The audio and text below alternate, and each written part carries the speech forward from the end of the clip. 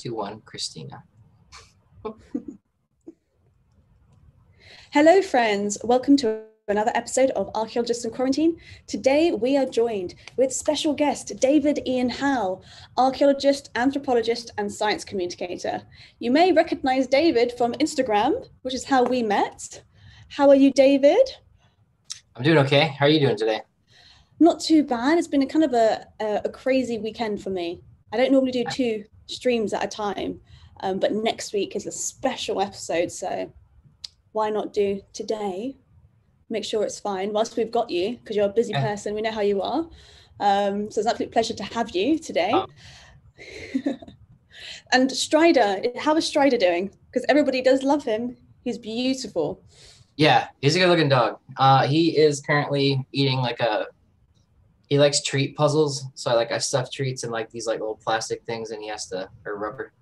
He has to work to get them out. It keeps him occupied. But when he gets that done, he'll come bang on the door and want to go for a walk. That's fine. Don't worry. I mean, we are talking about the domestication of dogs today, so it's quite fitting, I think. So how did you come to specialize in dogs? I mean, that's how I see you online. I think online virtually as a science communicator. I see you more so on your popular Instagram account, which I cannot pronounce. Ethnoecology? Ethnocynology. Oh, ethnocynology. There you go. Completely off. So where did this word come from? Where was it first mentioned? There's a Canadian anthropologist named Brian Cummins, and he wrote a book called First Nations, First Peoples, Canadian Ethnocynology, or something. I can't remember the exact title, but it was that, and he coined the term, and it just means the study of dogs and humans in cultural contexts. So it's quite fitting then for your account. Yeah. And I shot him an email, and he said, yeah, you're free to use it. So cool. Amazing. So for those who are not familiar with David's account, it's full of educational resources in the sense of showing us how dogs have evolved in domestication, really, isn't it? It's all about domestication and how we see them today, because they are arguably the most popular pet. Depends if you're a cat lover or a dog lover. So generally one of the two you grew up with. And so, I mean, I'm both, I'd have to say. But I think what we could do, actually, if you'd like, we could maybe show your account. Okay. Instagram account. You want me to pull it up? Yeah, why not? Let's just show the world your awesome account. Sure. I'll go to the top. Yeah, here it is. So recently I've been kind of experimenting with different colors, seeing if I could do a different palette, I guess. But when I first started, I was crazy anal retentive about wanting to make it all color coordinated. And then you could just see that 2020 has changed that way up at the top. But yeah, you can go down and scroll through it. And if you hover, I guess on your phone, you have to click it, but you can click on a post, and the top usually has the title, and you can read a little bit about it. Usually it's a piece of art, or it's my dog. Here's him as Anubis. I'll tell Raven about that. Yeah. And if it's one thing I really like to do is have sources. And if there's obviously an artist that I'm using, I try to ask them if I can find them or get into contact with them. And if I can't, either way, I put their name and try to link to their account or website. Yeah. It's awesome. I mean, it's like the modern way now, I think, of educating everyone is visually appealing and things like that. So how did you even get into, why maybe did you start this account? What kind of inspired it? Because it is a niche. Yeah. I would say that I just got sick and tired of, there's two things. I got sick and tired of telling people at bars or my friends just random dog facts or anthropology facts, and they're like, okay, I get it. And I just had a lot of stuff to talk about and not anyone to talk to about it. So I just decided to put it on the internet, and I don't have the patience for blogs. I didn't even know how to start that because it's not, 2002. So I just started the Instagram. I really enjoyed that. And then I had pitched an idea to TED Ed, wow, 2-3 years ago now. And they really liked it because they hadn't done a dog video yet. And I ended up writing the script for them. And that kind of like was the kick I needed to be like, oh, I could actually like be a science person now. And that was kind of cool. Yeah. Oh, I'm so glad that motivated you, because otherwise we wouldn't have met and we wouldn't have been a part of Archaeology Avengers. A mug? I do have a... I gotta get a mug. I'll send you one. Yeah, literally. So it's actually my logo here. And then I've got, the Avengers one. Yeah. So there's David and Strider. There's Strider. It's so cute. Oh, yeah. Forgot he's in there. Yeah, there he is. Isn't it? It's so shiny. It's my light's shining on it. But yeah, there. And there's me, guys. If you don't know, that's me there. So yeah. Yeah, I didn't know that. Yeah, I'll sit from this side. Cool. So today is going to be about the domestication of dogs. When does that start? And do you have any images for us to show, maybe to support when we have a little chat? Yeah, so I have a PowerPoint that I usually give. I'm not going to give it because I can go on like a rant of like 30 minutes or 60 minutes or so, but I can like just kind of go through like the pictures. Yeah, sure. Oh yeah, I gotta share my screen. But where is that button? Oh yeah, I need to be on. Just like a nice, like a general overview, I guess. Yeah. Just like a nice little introduction, and then at some point David will be making a full-length video about this, I'm sure. Yeah, I'd hope so. I hope so.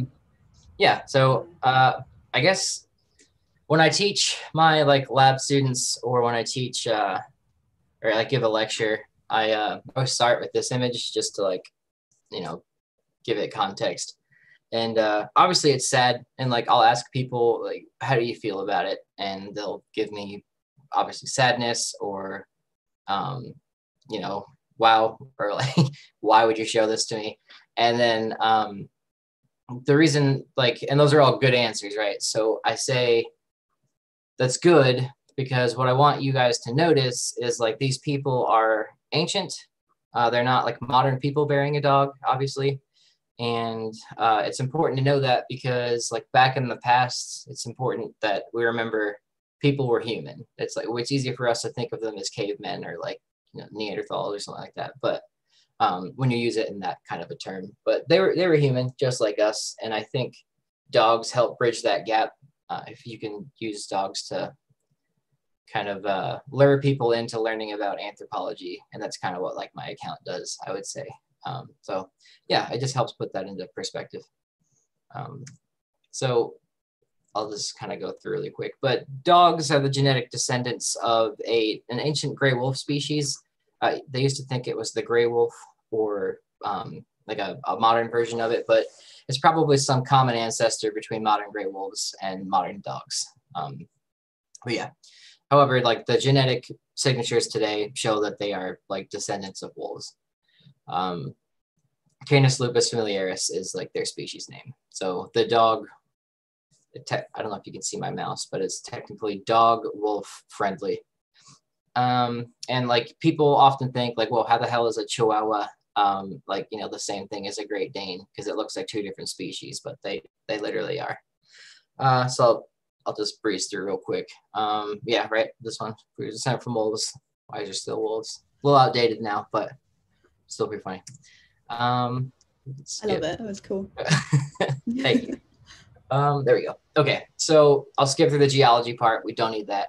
But basically, dogs and wolves have been around, not dogs. Canids themselves have been around a lot longer. Humans are new. We all know that. There's 38 subspecies of wolves all over. Gray wolves, red wolves, timber wolves, the whole thing. And wolves are the largest of living canids. Dire wolves went extinct. But yeah, they're the largest still. And wolves live in complex social groups called packs. 2 to 4 families of wolves is what makes a pack. And what's interesting is that's usually like a male and a female, and their various offspring is a family. And wolves, it's debated, are monogamous. They have, in the sense that they raise their young together, and like the mates kind of stay together. It's not like they get married or like they stay around for life, but they invest in the offspring together. Yeah, 5 to 10 wolves. If I'm talking too fast, you can just stop me whenever. But no, it's fine. Cool. So I'm guessing they've done studies on wolves. They've watched them, haven't they? I'm guessing in these sort of reserves. Yeah, and like a big like issue is that a lot of wolves now are obviously captive, or they live in a national park where they're encroached upon by people, so their behavior is way different than it would have been in the past. So it's hard to kind of infer how it would have gone. So we got to just speculate, and it causes issues, but it's like it's up in the air. But it's pretty cool to think about, at least. Yeah. So environmental pressure, that's not relevant for now, but alpha males, as we talked about, is like the captivity thing. That's like a recent thing. Wolves, like in the wild, don't necessarily have the alpha male thing. That's like a weird misnomer. But what is natural is an outcast. Like they get rejected from the pack and have to go do their own thing. So just keep that in mind. Do they survive if they're alone, wolves? So that's the thing. They can do it. They can hunt on their own. They can scavenge. Like they can get little birds and things like that, but they need a pack. And it's kind of, as like this will do, or like this PowerPoint will show, it's like, that's why they get along so well with humans. We need like our pack dynamic with each other, or not pack, but the sociality between each other. Yeah. I should probably, hang on, let me think about how I'm gonna do this, but let me go through some pictures. But yeah, wolves are pack hunters, and just like humans, like we are too, like back in the past. So that makes us work together in such a way that like humans would have studied how ancient wolves hunted, and this is gonna give me a seizure, so I'll stop. But yeah, we would have seen how it was, or how they did it, and it's like very complementary. Let's see. I'm trying to think of a way to make this fast. Don't worry, it's fine. Yeah. Okay. Cool. Yeah. Sure. It's interesting. Honestly, it's one of those things that people don't. They're interested probably when they have like a dog or a cat, but a lot of people wonder how have they come to this stage where they seem so besotted by us, right? Especially dogs more. Dogs are known to be loyal. Cats are, feed me, and then let me out of the house, and that's it. More independent. So I think it's interesting for a lot of people to understand how, if we can show through science how this has happened through evolution. So it's very interesting to see. Yeah, I think so too, for sure. Yeah. So wolves are persistence hunters, meaning they chase their prey until it's exhausted. They don't like outrun it like a cheetah kind of thing. And humans do the same thing. Like obviously we're not as fast as the animals we hunt, but we have to or create complex tools to get them from a distance. We don't need this here, but let's see. So yeah, wolves, the dental osteology, I'll show that picture in a second, but they have what's called carnassials in the back of their mouth. And that's what they use to crush bone. And that's like what a wolf's like adaptation is in a way.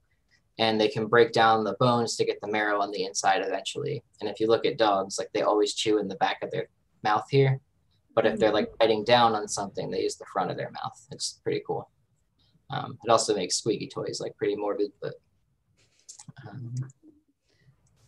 cats, similar thing. They have mouths that shear.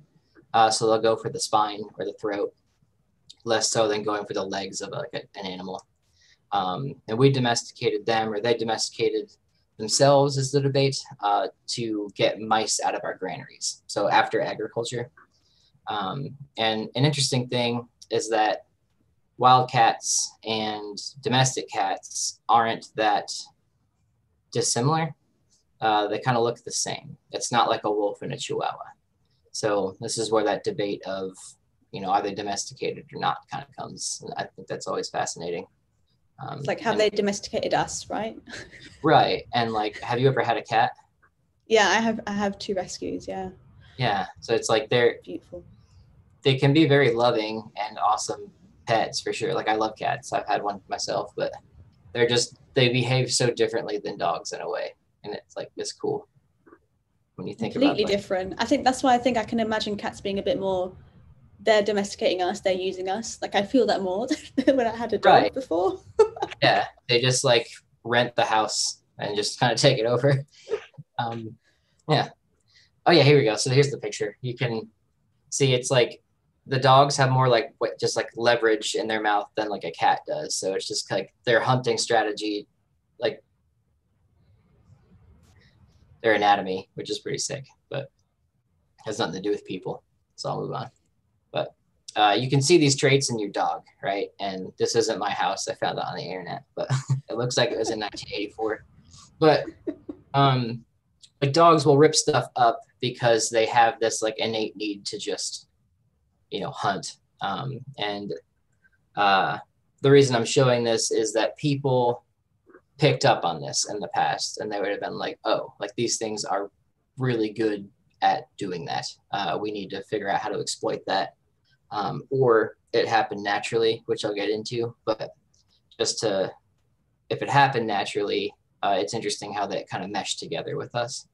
And then, so we start breeding dogs eventually. This is kind of jumping forward, but I'll just keep this in mind.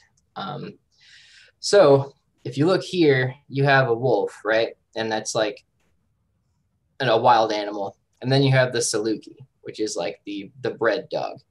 This has a giant like chest, and it's way slimmer, and it has like a more aerodynamic body build, so that it can just pump all of that oxygen through its body. It has a huge heart and lung set to just run fast. So we evolved those to hunt rabbits, and I believe like for racing early on, and like early Egyptian breeds and stuff. So you're just taking a running wolf and exacerbating it until it gets to what you want. And same thing with border collies. We saw, I mean, these are a way later breed, but early herding dogs, like we had them later, they noticed how wolves would stalk prey, just like this here in Yellowstone. And then we kind of exploited that, and dogs that were really good at doing that, we kept breeding with each other so that we got a perfect hunting tool.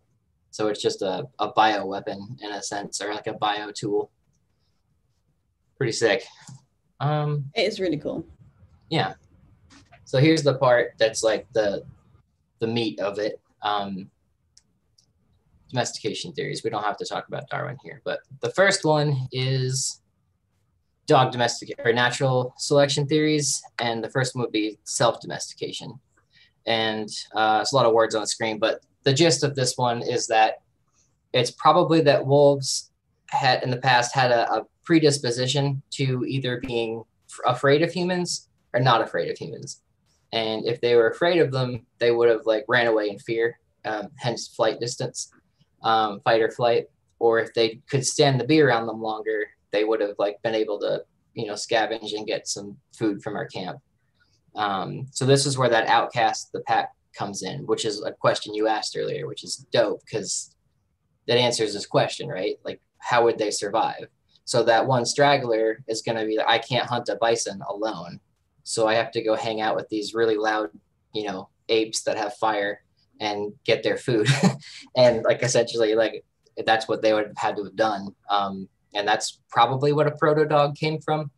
So pretty cool. And then the next one would be, so I just said all that. But so you can see like has dogs in a garbage dump is a very common thing you see like on TV, or it's just like a trope essentially, or a meme. It's just what dogs are bred to do or evolved to do at this point. And yeah, again, like the dog shaming memes were like a huge thing when I was in college. I don't know if that's still a thing, but just for our viewers at home, if you do have any questions, please put them in the chat box and we will ask them either during or after the presentation. Yeah. If you have one, like while I'm talking, just throw them in. Yeah. The next one would be symbiotic mutualism. And this is just the idea that wolves and humans are very similarly not designed, but like we have similar social structures, right? We have the packs, we have sociality, we have the same game that we hunt, we live in the same environments. Ancient humans in Eurasia, where wolves would have been, really like to eat reindeer because they're just so abundant. And there's so many in a herd that they were easy to, pick out. And it kind of, in a sense, like was inevitable then that humans and wolves would have come together and like clashed, or either had to like work together, or just come to like a mutual, like, all right, humans just exist or wolves just exist around me and I got to deal with it. Just had to, come to terms with it. And if humans, got bit by a wolf, they would have probably killed it because that's like what humans do. And those wolves would have died off quicker, or like around human camps, at least in those areas.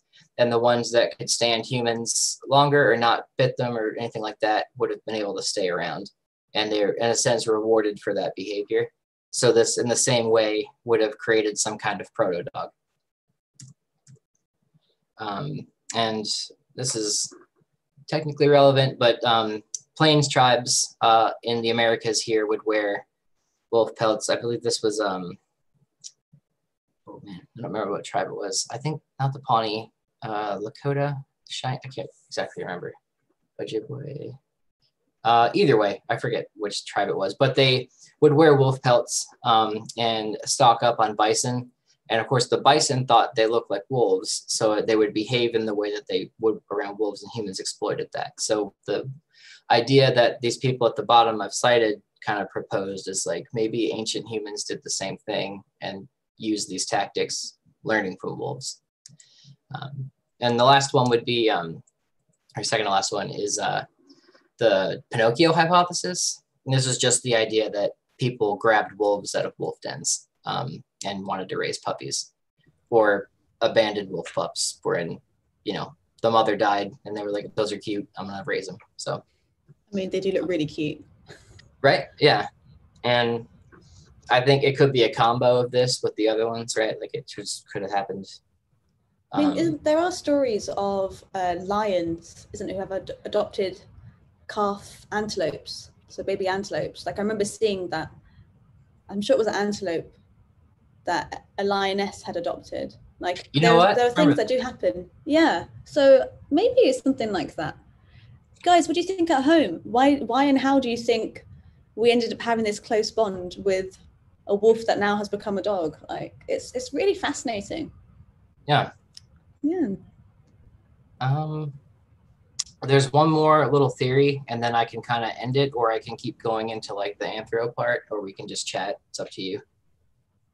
Let's keep going. It's fine. We can chat as we. Okay. We do have a question, by the way, from Lisa. Just quickly, why did domestication happen when it did? I imagine humans and canines were living near each other for a long time before domestication. So you kind of have just answered that. But anything to add? Yeah, I would say that like modern humans, or behaviorally modern humans at that time, culture kept growing like ever more complex with each other. And obviously, like you can track that with cave art and how complex tools we're getting. And it just got more sophisticated and sophisticated. And I think without writing, like knowledge of, how the environment works, or wolves and things like that, like, their behavior would have gotten passed down more coherently, and they could have, I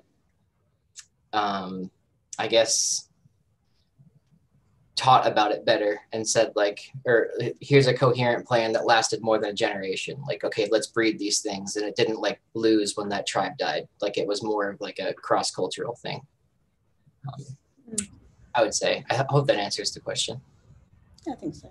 Yeah. Okay. And then one of the more recent ones is trapping for furs. And this is just kind of like an insurance policy. If it's the winter and it's freezing and all the animals have left and you're running low on food, you can trap wolves outside. And it might sound insane because they're like obviously vicious, but you can't let like a reindeer or a moose like graze outside your village and without like fencing, right? Like you can't do that. But you can throw wolves like scraps of food because they eat the same thing as you. So it makes sense. And then there's also evidence of people cutting wolf furs or like cut marks on bones to get furs. And it's protection. Other things wouldn't come stalk you if there's a wolf there. And yeah, emergency food. I think it's pretty neat. I haven't really thought about it too much, but yeah, I thought it was cool. Let's see.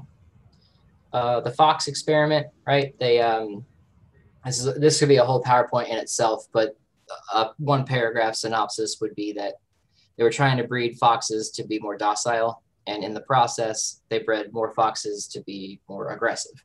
And the aggressive ones went like crazy, and they were super aggressive, but the ones that became more docile ended up looking like dogs. They started to bark, tails wagged. They really liked people. So kind of just shows that it's possible to do really quickly. There's a lot of questionable stuff with this study. Like the cages and stuff weren't like the most humane, but it still in essence shows that there's like genetic stuff happens that quickly. But in the past, they probably weren't doing it with that intention. It just happened naturally over thousands of years, not in, 12 generations, I think is what, 20 here. So it's interesting. So let me see where we're at. Yeah, so I guess I just do this quick, but out of Africa, people leave Africa, right? They get into Eurasia. There's the last ice age. It's a harsh environment. Easy food was rare. Food needed to be hunted. We had to live in caves and structures. So then you find these wolf things, right? And we're efficient, intelligent, and adaptable. So are wolves. We run into them often. And then wolves are there during the day. You're going to have to compete with them. So one day you're hunting, a wolf follows you home, you start to scavenge. So you throw it a bone, right? And you teach this story like it becomes technically what a meme is, like it's a cultural like theme you like put down, or like a trait you do. And then you notice which ones are nicer, you start to name them, you live around your camp. You could either, in that one theory, raise one of the pups, right? And then they become humans' best friends. So they have similar social systems. Wolves are debatably monogamous. Humans are debatably monogamous. I'm sure some of us have been on the crappier end of that stick, but like in a sense, like we mostly are. And behavioral rearing is in that sense for monogamy. These proto-dogs would have realized this quickly, and they could rely on us for food. It's a good trade-off for them. Nothing wants to mess with the wolf, really, and nothing wants to mess with the ape with a spear. And they protect us and help us hunt. So we start to selectively breed the pups. And the fox experiment guy, Belyaev, called those aggressive foxes dragons. And he would praise the dogs, so like the domestic foxes. So in essence, at the end, you get a dog.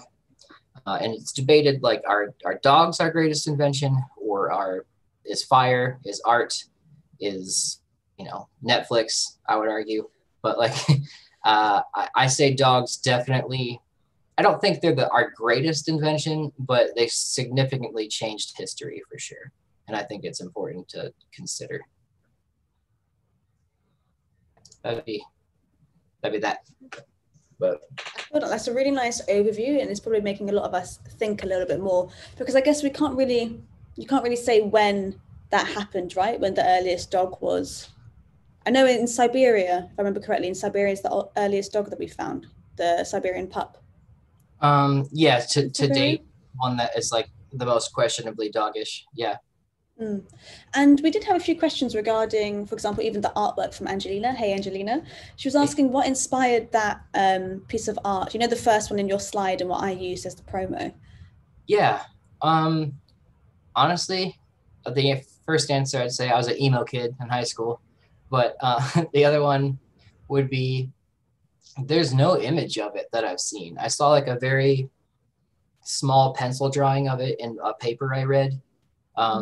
it was a indigenous American burying a dog. And then I wanted to have like a representation of like what that would look like, because dog burials are such a common thing around the world that like are pretty cool. Like we have an image of what human burials are constantly, like we do them all the time, but then like the dog burials aren't usually as celebrated, but I think the cultural aspect of it is an interesting milestone. So that's why I had Atori do it. Yeah. Oh, and for those who don't know, Atori is the artist. That first image is seen in it, and his details are in the description box below.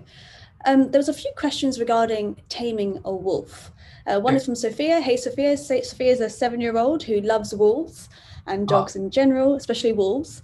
And she was curious to why it seems that wolves are one of the hardest animals to tame, because in circuses, you'd see like bears and tigers, but you don't really hear, or lions, but you don't really hear, you wouldn't see a wolf. So is there anything to do with the character of a wolf, like, and to do with taming in general, that can be seen, like, you know what I mean? Like, so, and then for example, how, if that sort of character of a species, how they would then become domesticated. I mean, I guess in dogs, we do see that they can be, if they don't like you, right. So I wonder if it, She's 7 years old? Yeah, she's 7 years old. I'm stumped. So that's like a good, I'm very proud of her. I would say like, it could be because like, I think wolves are a little more like common for people. Like it's not as exotic as like a lion or a tiger to see at a circus, maybe is what that would be. But like, that could be the answer, but they're certainly like tameable. It's just like, maybe they're like, I don't know. I've never really looked into that. Are they harder to tame than a lion? I don't know. I guess we just normally see wolves in packs, don't we? That's what we associate a wolf with. Like if you ever go to these sort of outdoor sort of safari sort of settings, where you can drive around and they have like the animals just chilling. I don't know actually if they have wolves. I can't remember actually. I'm sure there are places where you can go. But not like, they're usually in packs. Yeah. Maybe people don't find them as interesting. Who knows? It might actually be that simple. Maybe they're so close to a dog that. Yeah. Something to think about. Thank you, Sophia. Yeah, good question. And then we have another one. Thank you, Ark Burb. So some dog trainers train based on the false notion that dogs are attempting to be the alpha. What kind of things would you say to these folks from this perspective? Yeah, I see a lot of this in like, it's really funny. Like there should be a Real Housewives kind of show of like dog trainers, because it would be great to watch, because they all hate each other and they like have different like perspectives on how these things work, right? And some think that you have to assert yourself as the dominant person or the pack leader and be alpha, and your dog has to be submissive.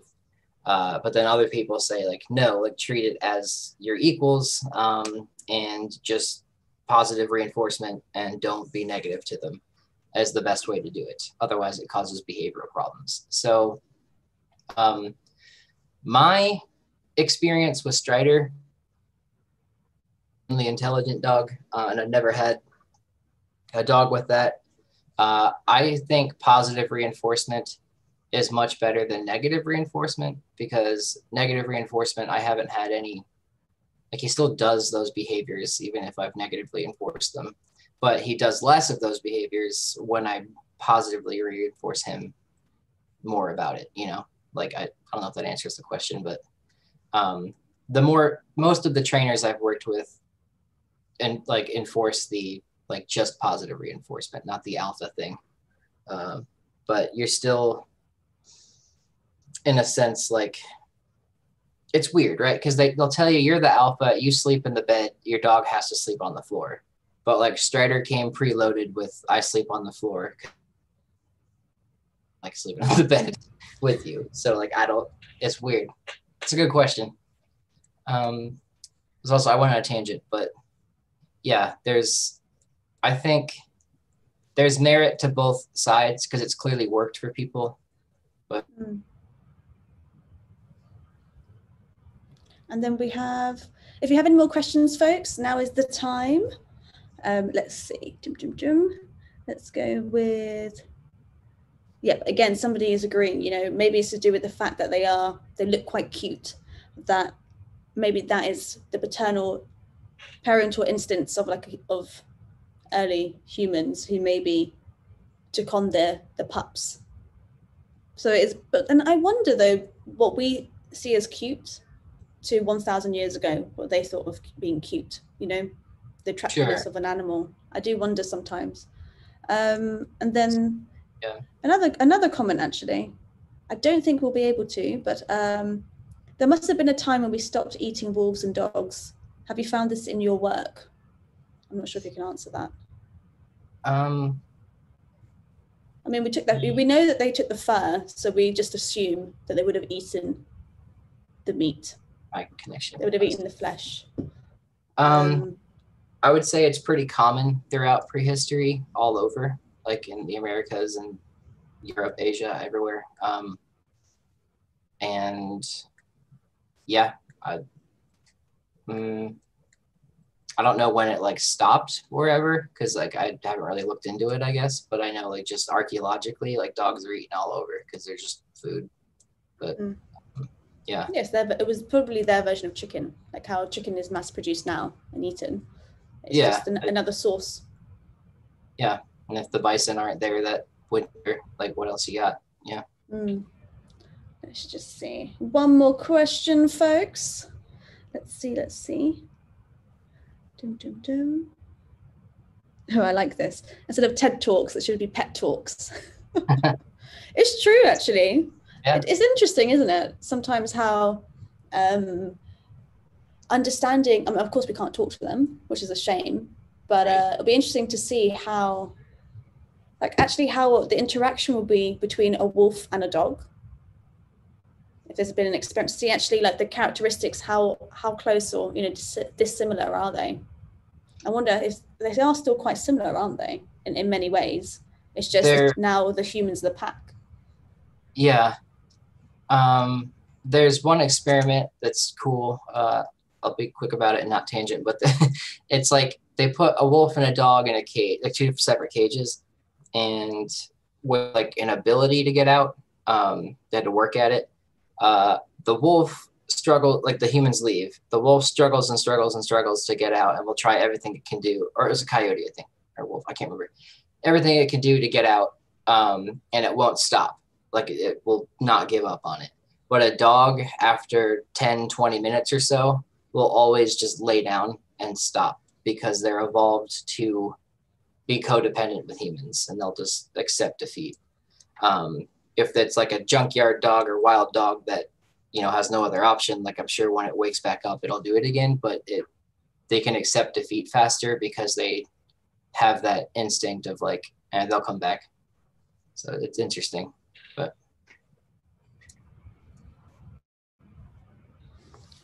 One nice last statement, actually. Yeah. Really interesting there about the experiment, actually. Does make you think. Do you think we have a chance in the 21st century to defeat animal cruelty and re-educate the society so that it realizes how, you know, these creatures are and how important they are in our lives? Maybe the fact that, okay, they are a source of meat for some people, a source of nutrition, but in the sense of maybe animal cruelty, maybe the mass production. Yeah. A bit more generic, but. That's where I would go with it. I mean, I would hope that like all cruelty and like that would go away as soon as possible. Like humanely, or everything should be as humane as possible. But like with chickens, right? Like if it's a mass produced chicken farm, like I find that like just so sad, but like if it's ethically done and, you know, you're a farmer and you've done it that way for years, like, you know, it's different. But it's literally, so I went to a chicken farm when I was maybe like 10 years old. I saw it and that's literally what made me stop eating meat. eating meat. I can't. Yeah, I was like, I can't do that. Like once I saw how they were in, I was like, no. Yeah. Sorry, slightly a bit off tangent, guys, but no, yeah. Bad, right? Yeah. Yeah, it is. Anything else you'd like to add, actually? So we've covered the potential ways of how, the different theories of how domestication did occur from wolves to dogs or proto-dogs. Anything else you'd like to add? We've covered it. No, I'm really glad we finally got to chat, especially last night. I'm really glad we got to finally talk. Yeah, I'm glad you got to do this. This is really fun. Oh, it's been awesome. Seriously, it's been good. So everyone at home, don't forget to like, share, comment, subscribe to get notified for the next live streams. David's information as well is in the description box below. And one thing that David does do is make these really cool short 1-minute videos that his that his sort of caveman alter ego does with him, with this awesome backdrop. But if you haven't put attention on this yet, if you just see behind David, he's got this amazing wall. How long did that take you to do? I think collectively probably 24 hours, but I did it over like months of just like working at it, you know. I have 24 hours of footage, I should say, of like recording me building it. But wow. Yeah. I've just been requested to show a video to everyone before we go. Let's see if I can find one. Or do you think you can find one, David, from your Instagram account? Yeah. Does this Let's do that. That'll be quite fun. So what David does is, especially via TikTok and Instagram, he makes these really cool educational short videos. And it's quite important because it's very thought-provoking as well as educational, and it's done in a comedic way, which is, I think, why it's so successful. And then, of course, every single post he has an educational blurb with it. So here, I'll go to my YouTube so I can play and pause it, I guess. Yeah, it'd be amazing. There you go.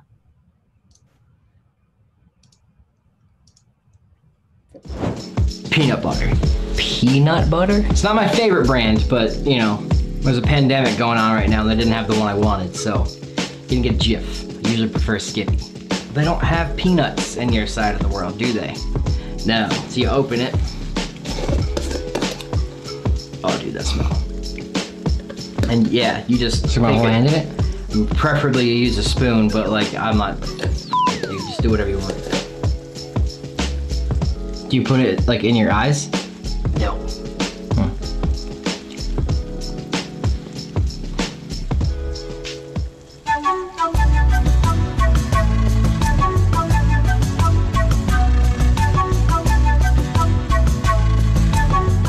That's delicious. Should my throat be swollen up?